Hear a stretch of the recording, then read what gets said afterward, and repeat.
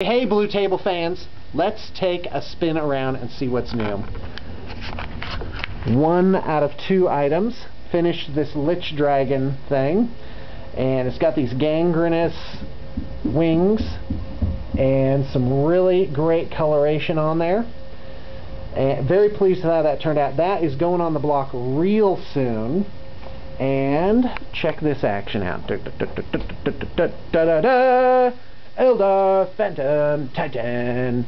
This turned out really nice. I'm not going to spoil it by showing you all the heads and arms that go with it, but check out this custom detailing on the side. That is deluxe. It is looking good. So some of the better work to come out of here, very possibly. Nice scenic base there. Doesn't detract too much, but boy, it sure tells the story.